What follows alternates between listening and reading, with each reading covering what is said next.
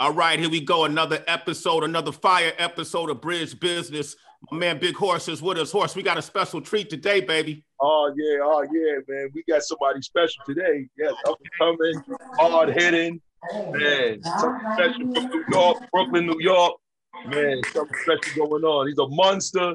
Oh man, so much to say about this guy, man. Yeah. Hey man, we got the super middleweight champion of the world. I like how that sounds. Man, EB, what up, baby? What's good, baby? How's everything, man?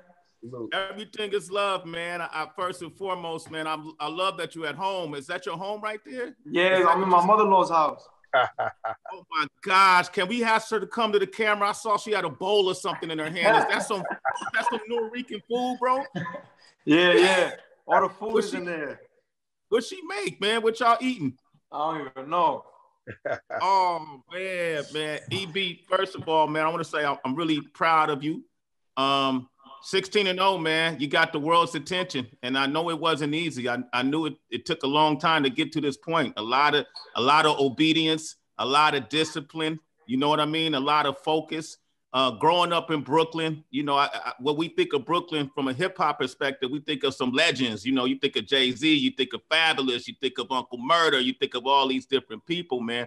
What was it like for you growing up in Brooklyn? I mean, you know, it was, as always, man, it was rough. You know, I'm from Bushwick, so you know, it wasn't easy. You know, I had to remain focused, man. You know, because out here in Brooklyn, you know that it's easy to get caught up in the streets. You know, you got the young kids, you know, they selling drugs, making money, you know, and I wasn't making no money, you know, back then. I was young, you know, but I had these young kids, man, they was hustling and they was doing their thing. They was making money, you know, so that right there is like, you know, I overcame that, man, just by just staying focused and mentally strong, you know, knowing that I'm going to get there, but I just got to work hard. I got to work a little bit harder. You know, these guys is in the street, they doing their thing, but I'm going to stay in the gym and I'm going to stay focused and I'm going to keep winning, you know, and going to those national tournaments and winning everything, keep getting noticed until I turn pro. Mm-hmm. So, Edgar, being from Brooklyn and stuff like that, I know you fought in Gleason's gym and all of that. What made you pick up boxing? What made you love boxing? What made you get into Man, since I was 2 years old, you know, I was watching boxing already. You know, my uncles and my grandmother and her friends, they watched. I don't know if you know Torey Trinidad. I know you know him. Yeah. You know, so, man. You know, that's the GOAT right there, man. And I used to watch him growing up when I was a kid. And, you know, he was one of the reasons why I started boxing. You know, he really motivated me to get in the gym and be in the gym, you know. But my dad put me in the gym. You know, I started off playing baseball first, but, you know, it came wintertime and, you know, obviously I was all over the place. I was, you know, in school, behaving bad and shit. And my dad found a little gym in Brooklyn out here. His boy was training a couple kids, you know, and his boy was like, yo, listen, like, you know, you can bring your son, I train him. My father was like, all right, cool. My father brought me to the gym. I fell in love with it. You know what I'm saying? And they put me in the ring, and it was just, everything was just so second nature to me, man. And 3 months later, I was already fighting in a tournament, the Junior Olympics at 7 years old. You know, so that's how just everything started. Wow, that fast, man. So that must mean you a natural. Do you believe in that natural talent could get you a championship, or it takes a lot of hard work with that talent? Yeah, you know, you gotta have the talent, but you know that don't mean nothing if you don't have no hard work. You know, I know a lot of guys that had a lot of talent from Brooklyn and just never amounted to none because they depended on their talent. They didn't know what was hard work. You know, and that's something that, you know, if you want something, you got to work hard for it. Yeah. You know, it's not going to come on your plate. You're not going to grab it just that easy. You know what I'm saying? You got to work and work and work and work and work and work. You know, so for me, it's like, I got a lot of talent. So if it's like you got talent and you got hard work, you put that together, man, I feel like you become a superstar. You like that, Horse? Yeah, man. I like. So right now, what's the weight that you fight comfortably at right now? Is it 160 or 168 that you feel like that's your actual comfortable weight that you fight? Yeah, you know, right now, I just recently moved up in July. You know, my July 21st fight, my first fight at the Bubble. You know, with top, you know, at MGM Grand, I moved up to 168. You know, the pandemic hit and stuff, I blew up, but I feel like not also that, but I feel like I really got a good rest. So I feel like my body grew. Mm-hmm. You know, during that whole, you know, the quarantine pandemic stuff that we was stuck home. You know, I was just home all day, just resting, man, just resting on my body. So I felt like I grew bigger. My legs got bigger, my arms, everything. I felt like I was hitting more harder. And I just felt comfortable. You know, I'm 23 years old, so it's not good to be at 160. I was killing myself, like bad. I was killing myself. You know, and that's not healthy for you because at the end of the day, if I go into a fight, I'm not hydrated well, I get hit with a shot, it's over. Mm-hmm. Come on, man. We got EB right here, the super middleweight champion of the world. Now, the reason why I'm saying this, because when you manifested, you could say that Sway and Big Horse from BridgeBizness was the first to say that. All right. Yeah. Hey, yo, I used to always watch you, man. I used to be like, yo, I'm gonna see Sway soon. Everybody that's out there that was big, I always said, I'm gonna see all these guys soon, man. And look. Yo, and look at what happened. You know, and that's a part of that manifestation that we talking about. I heard you once say that you manifested everything that's happening. But the crazy part, EB, and I want you to talk to your critics, man. They not giving these knockouts the credit that they deserve. You know, I don't care who it is. They're not giving you the credit that you deserve. They say you ain't coming out that first round. I guess they're not considering your amateur career, your growth, your transition from being a boxer to a boxer puncher. Man, talk to your critics, man. They don't believe. Yeah, you know, it's already getting sickening, you know, but at the end of the day, I know I'm gonna prove them wrong. You know, and at the end of the day, like what Fat Joe told me, you know, you know, I could curse, right? A little bit? Yeah. Go ahead. You know, Fat Joe told me the day after, literally right after my fight, I FaceTimed him. He said, yo, fuck the critics. He said, nobody could do what you do, man. He said, because if everybody could do what you do, if it was that easy, everybody would be doing it.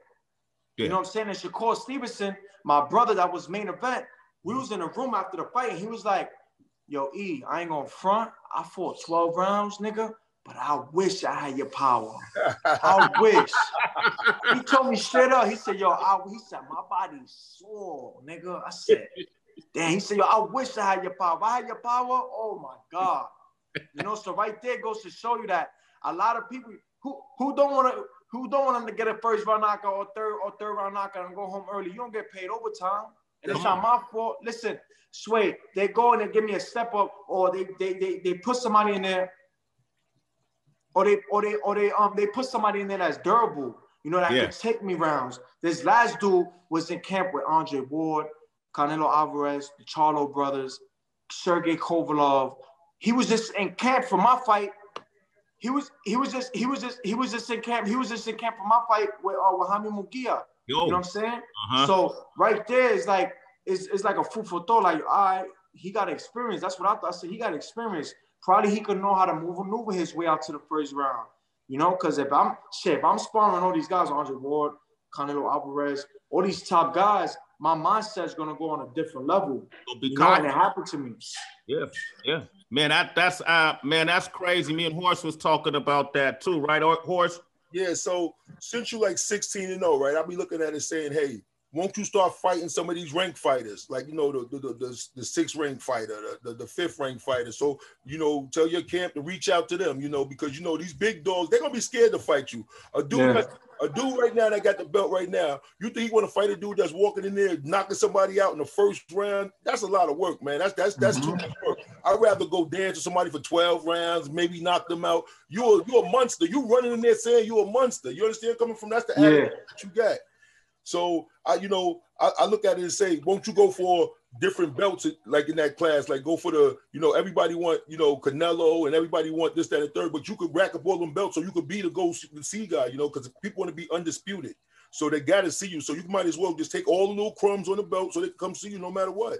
Yeah. You know, like if you look at my first 16 fights, right? And you look at Canelo Alvarez's first 16 fights, or you look at Mike Tyson's first 16 fights, the opponents that I got is a lot better than what these guys was facing in their first 16 fights. You know what I'm saying? It's just, you know what it is, Sway? I'm knocking them out in the first round. So I'm making the shit look so easy. You know what I'm saying? I'm making it look so easy. And it's not easy. It's hard work, Sway. You know what I'm saying? Hey, you getting rid of him too quick though, EB. It looks easy, man. I know. Is that the goal? Go in there, no overtime, knock this shit out. Let's get the money. Let's get out of here real fast. Yeah, you know, like I just pack them up, but at the end of the day, I do it with skill. You know, I use my jack, but it's like, yo, I got heavy hands. If I land, listen, yo, tell me if you in the ring with somebody and you hit somebody, boom, and their eyes change and their eyes go crisscross. What you doing? Are you gonna play with the nigga or you gonna take him out? You're gonna take him out. You're gonna take him out. It's not my fault that the last dude for all these guys, he was been in the ring with all these champions, and I just hit harder than all of these guys. You know what I'm saying? It's not my fault. You know, talk to God. Ask him why he blessed me with that power. Any of the fights that you had, did anybody ever catch you with something like, oh, okay? Did anybody ever get you with like, you ain't got to name no names? Did anybody? Yeah, I think like in my fourth fight, yeah. Like I got caught, but when I got hit, I responded so quick. Like I got hit, and I responded like 5 seconds later, I already had him on the floor. Literally. Yeah. Like it woke me up. Yeah, you know what? You know my thing is this. It seemed like the pressure of keeping these first round knockouts, you know, keep it going, you know, keep it consistent. Like if I was your next contender, right, I'd be like, you know what? I'm going to hold this dude. I'm going to tangle him up for the first round. I'm going to frustrate him. I'm going to see what he could do for the second round. Because maybe if you lose that streak, maybe it might throw you off your game plan. You know, maybe you might want it even, you know, you're more hungry to knock him out the second round. Do you ever think like, yo, you know what? I'll go to the gym. Let me work on a couple of things. Because I know there got to be a couple of opponents that you fight that you be like, oh, I know I can knock him out real quick, but I need some work. You know what I mean? Let me. Yeah. You ever feel like that in your mind? Like, let me get a little work in. Yeah. You know, for this last fight that I fought, I was gonna let it go to the second round, but the motherfucker was talking so much shit, man, that I was like, nah, I can't let this dude. He was talking too much. I'm gonna get him out of here. You know. So now I'm not even worrying about the rounds because I go rounds in the gym. You know, like my main thing is like I'm gonna keep doing this shit until it's time for me to go to those rounds. And then when they see that, yo, Edgar could box, wow, he got a crazy IQ, he got crazy head movement, he got a beautiful jab, he got good foot movement. He can motherfucker can move like Pernell Whitaker in there.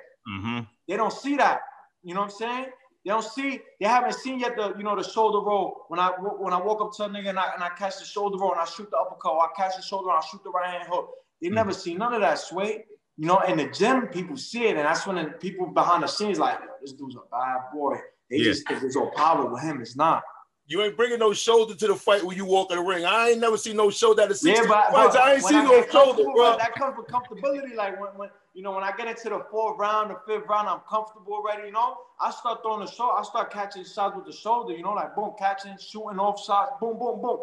Like I'm a natural. You know, I had this my whole life. I was a natural. I boxed my whole life. It just so happened that I got older, and my power just went on another level.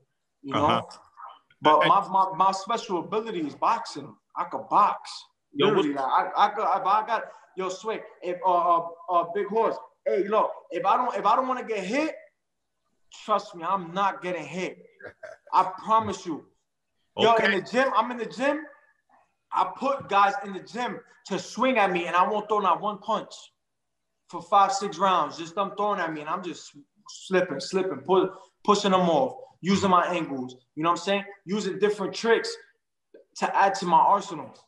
Yo, I love it, man. EB here. That's champ talk, Horse. We having champ talk. Hey, let me ask you this. Teofimo, I can't think of second to the last fight he had. I went to see him fight. Comey. Richard Comey. Yeah, when he fought Comey. Okay, yes. And then we were having a conversation. That was the first time I met him. And he was asking me before the fight, hey, Sway, what do you think I should do after the fight? Should I do a flip? Should I do this dance step? Should I, I was like, man, why are you even focused on that? You ain't even had to fight, right? And he said, nah, man, I'm confident I'm going to win. But when I win, I got to do this. I said, why? He said, because it could go viral. And that's the name of the game right now. You got to bring attention to your name. So when you look at Ryan Garcia and how many followers he has, Teofimo, who's actually playing to social media, I like what you do too. I see you go on your live a lot. I see you talking to people. I love that you share your experiences. you're hanging out with Snoop Dogg, Tracy Morgan. You know, Lil Wayne is hitting you up on your on your FaceTime, man. I know it's a surreal experience. What do you find that all of those people, all of those successful people have in common? And do you have anything in common with them? That's a good question. You know, that's a real good question, man. You know, just for the simple fact that it's different industries, you know, but I feel like one thing that we can have in common, and that we do have in common, is the focus and not get distracted. You know, because remember, you got Snoop Dogg, that he's a rapper, so it's a different industry. You know, you got Tracy Morgan, he's a comedian. You know, but I feel like a lot of things that we're like the same at is the focus on one thing that you want, and you're gonna have to go and get that. You know, and I feel like Fat Joe did it. That's how he did it. That's how Tracy did it. That's how Snoop did it. That's how all these guys did it, was the amount of focus that they had to get to where they want to get to, you know, and the discipline that they needed to get to where they wanted to, you know, and the hard work. As in the day, they all worked hard. Tracy had I heard Tracy's story, you know, how he came up and he went into Def Jam, and 4 months into being on Def Jam or whatever, that's how he became famous, you know, but he worked hard. You know, he had to put himself in that position. Fat Joe had to work hard and put himself in that position. So I just feel like, you know, it's like the focus, the discipline, and hard work. That's what it is, man. I like that. And then let's talk about the money aspect real quick, because I know you got a plan. I know you about this money game. I see you in your car. I see you peeling up on the streets. I see your rims. Come on, EB. I see your rims, okay? But money, you know, money is an interesting thing. You know, people worship money sometimes, and it take them down a lonely road. You know, you see people crash and burn over money. You see a lot of boxers, a lot of athletes make a lot of money, and at the end of the career, they don't have it. They go broke. And I know. So now I like this question right here. You know where I'm going with it. Come on, I know you gave the mandate to Top Rank that, man, we gonna break the bank. We gonna break the bank. So my question is, EB, once you break the bank and you get the money, what are your plans to do with it? So now I love this question. I love when people ask me this question, because, you know, I'm 23 years old, but my mind is on another level. I have people around me that's very wealthy, not rich, but wealthy people that has big investments. You know, investments, you know, like, don't let the money control you. You got to control the money. You got to use the money as a tool to make more money. You know, at the end of the day, this is for my family, so I want to help my family. You know, I got a baby on the way now. You know, my girl's pregnant, so it's a lot of things that my mind is changing now. Everything is working towards my future and my family, and making sure I'm set, making sure she's set, and then obviously eventually making sure my kid is set. You know, I want my kid to have millions of dollars by the time he is 18 or she is 18, that when she is 18, she has money in the bank already saved. You know, I put myself in position, and people around me put me in positions where that I'm with one of the top dogs in real estate, Flippin' NJ. I don't know if you know, he messes with DJ Envy. Yeah, no. He's doing, so that's one of the guys that's like my right hand now, you know, that I got him next to me, that he's just waiting for when we get those big bucks, we can start doing big projects. You know, and this dude does business with Nicky Jam, with Snoop Dogg, with French Montana. He's about to do something with Cardi B. You know, this guy's taking these rappers and these people to another level. So with me, I got this dude. I'm about to have dinner with him at 7 o'clock today. You know, wow. So this dude is like my right hand. You know, he's right here with me. I call him, he picks up my phone call. So, you know, that's one thing that I'm looking forward to, is investing my money into real estate.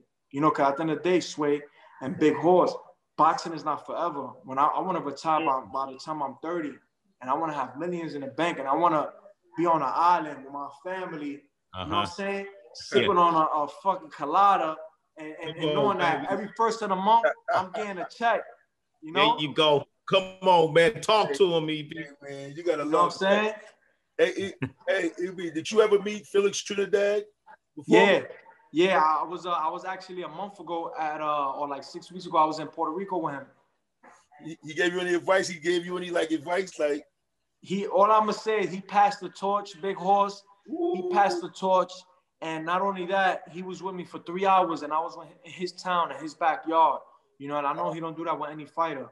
You know, he got very emotional when I was talking to him. You know, because he said, I remind him of himself when he was my age. Wow. You know, I had my dad there, I had my coach there, I had my family there, and you know, he started crying. He got emotional talking about his life and his career coming up.